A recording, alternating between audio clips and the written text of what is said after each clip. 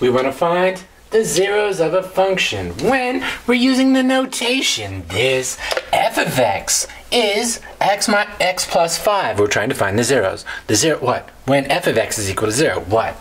F of x is the function formerly known as y, kind of like Prince. Yeah.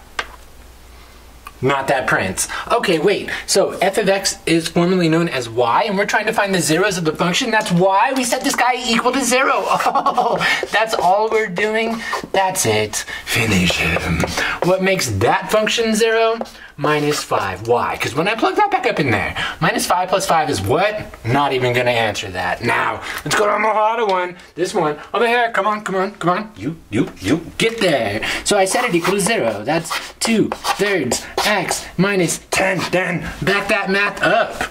So that's 10 is 2/3 x. Multiply both sides by the reciprocal. And that's 3/2 times 10 is x. What makes that 0? That's you're a 1, you're a 5. 5 times 3 is 15. So what's the 0 of that function? 15.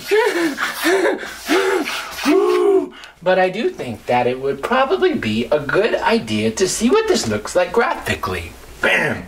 Here. If that's f of x, we want to know what makes f of x 0, but the function f of x is formally known as y. So what do we really want to know? We want to know where y is equal to 0. So we go and we look at it. Is that there? No. Y is 4 there. It's there. Boom. When y is 0, whoa there. 5. Yeah. So what makes this 0? That right there. What? The x, Was x 0? No. Y is 0. When y is 0, that's when we're finding our zeros. Why so much enthusiasm? Just Prince. We're sorry, the number you have dialed is not in service at this time.